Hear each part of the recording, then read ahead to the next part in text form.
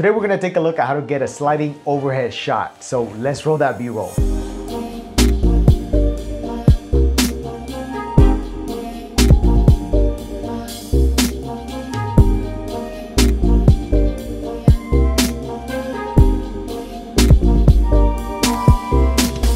what's up guys, this is Marcos, and today I'm gonna show you how I just achieved what you just saw, which was a pretty cool overhead sliding shot.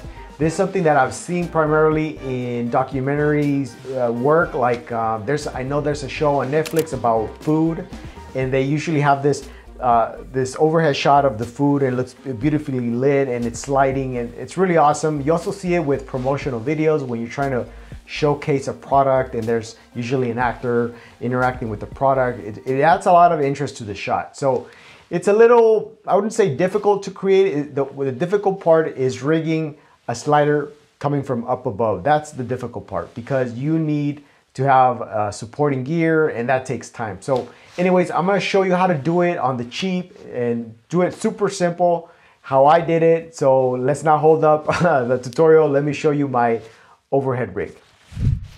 All right, so here's my overhead rig. This is what it looks like. Pretty simple design. It doesn't actually take up much space because everything is up here. That's what's nice about this design. So let me show you quickly what it looks like.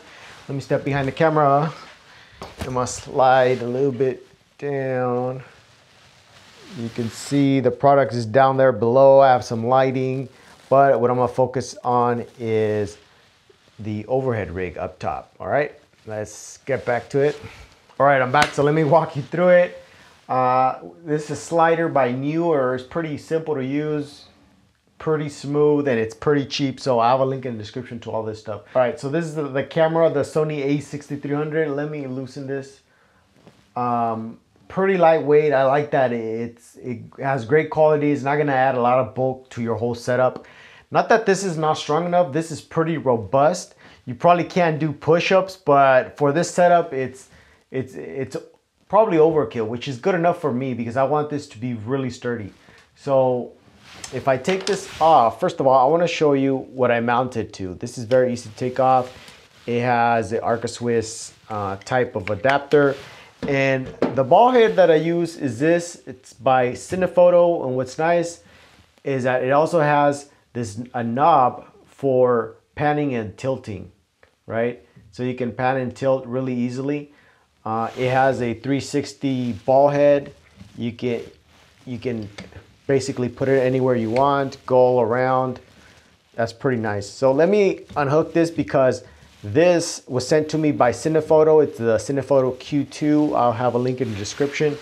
And this is a pretty cool ball head. You know, it's very flexible. It's pretty robust. You can feel it in its weight. But also what's nice is that you can do this. This is what you want. If you're gonna do a sliding overhead rig like this one, you need something that can tilt the ball head up at this 90-degree angle to have like an L shape. Otherwise, you really can't get that shot. So this is pretty inexpensive. I really like it, and thank you for the guys at Cinephoto for sending me this. It's really been working out great, and I use it a lot. So this is great. Now this slider is by Newer, and the only thing I did is I bolted it on using the quarter inch screws, as you can see here. I'm gonna take it off so you can see what that looks like. It's pretty simple to take off. I put some rubber washers in between just to tighten it more, but that's all it is. It's just a slider made by Newer. I have a link in the description to this slider.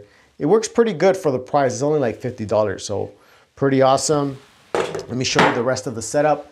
This is just a galvanized square bar that I have around the house, but you can find this at your local hardware store. And I just drilled some holes, and I use these this quarter-inch thread bolts to tighten it to the ends of the bottom of the slider. So the quarter-inch goes in through here, and you just tighten it.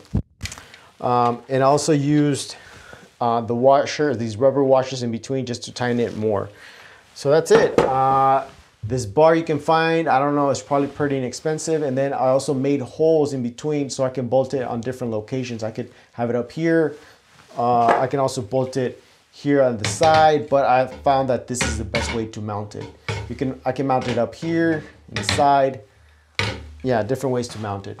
And then we have the L brackets. These are pretty inexpensive. They're like $6 at Home Depot, or you can find them in any hardware store. It already had holes.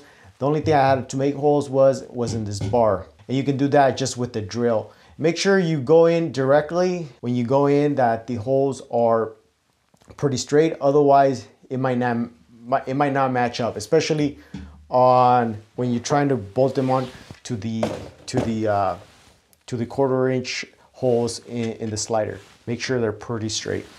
So that's it. Pretty easy design, inexpensive, and pretty strong. So that's my sliding overhead rig. Hopefully you guys found this useful. If you have any questions, please drop them down below. I'll try to help you with whatever I can. But hopefully it's easy enough for you to recreate. I like it because it's very simple to make. It doesn't take up space. I have a limited studio space here, and it's not on the way. And I can also use it just as the simple overhead rig, which is awesome. Also, I have links in the description to the slider and the tripod ball head, they're pretty cool, pretty inexpensive. They're about $50 each, all right? Also, give it a thumbs up if you found this useful. And as always, I'll catch you on the next one.